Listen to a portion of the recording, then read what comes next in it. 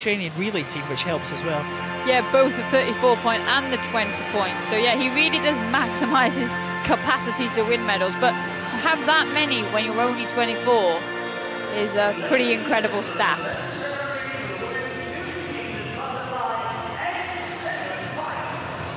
Women's S7 presentation. Now Denise GRAHL there, right in the centre. Great swim from Denise GRAHL, wasn't it? Excellent tussle that she had. It was a head-to-head with Judit Marshall from Spain, just as they had in the previous Europeans a couple of years ago.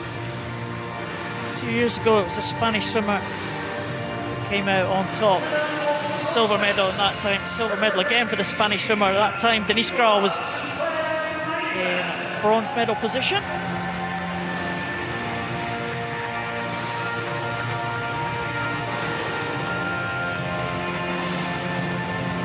And MAITLAND from Sweden taking that bronze medal. Well, it's an excellent swim from the Swedish swimmer.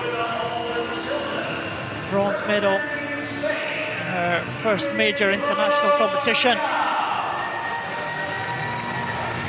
She'll be delighted with that performance.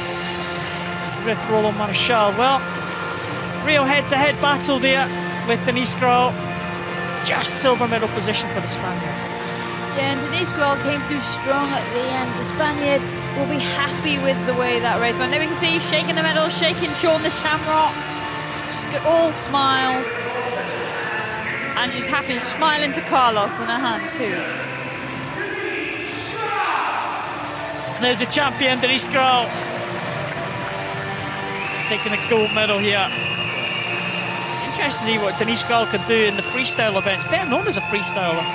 She's obviously got the speed, and when that fly swim there with her finish, she missed the wall slightly, so she's got even more speed, but she will enjoy this national anthem.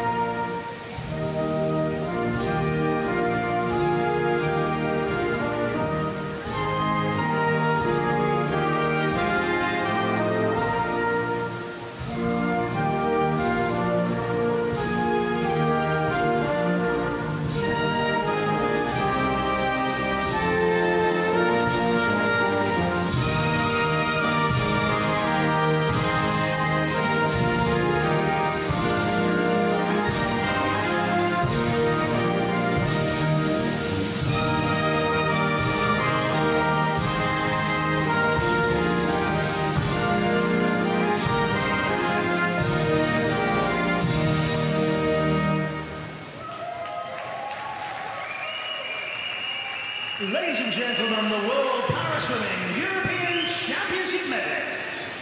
Well done, Denise GRAHL. Well done to all the medalists. Another medal for Germany.